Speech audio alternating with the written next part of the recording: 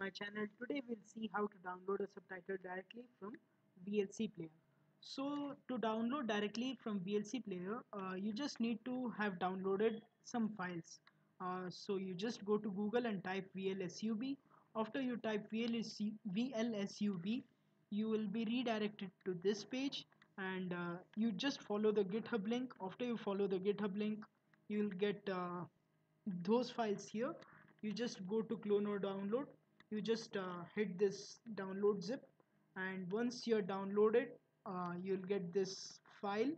After you get this file, you just need to extract these things. After you extract, you just need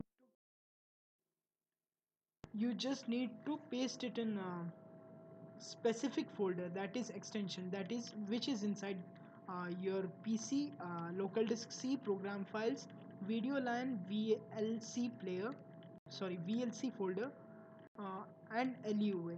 Remember guys, one thing, there will be no extensions, maybe there may be, but in many case there will there will be no extension folders. So what you just need to do is you just need to create a new folder, and after you create this new folder, you rename it as extensions, and later on you can paste it inside the extensions. So I have done it here.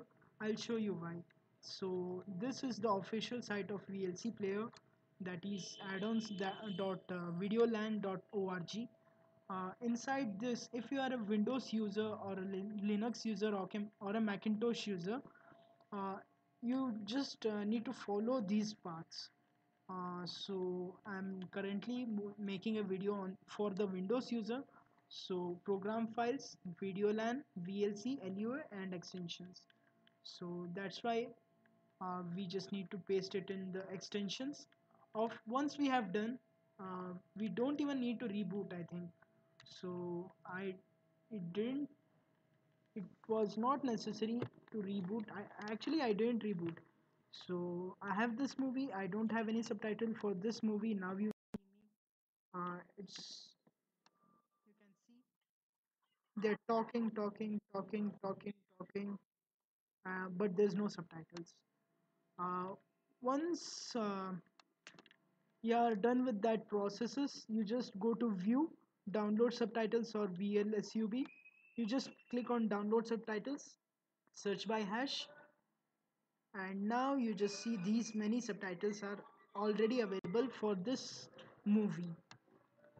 So what you just need to do is you just need to compare these things. And I think this is matching to this heading. So I'll download this section. I'll hit download section, download subtitle loaded. Once it's loaded, I'll just let me try once.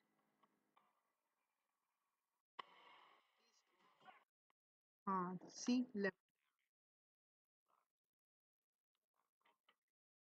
So that's it guys.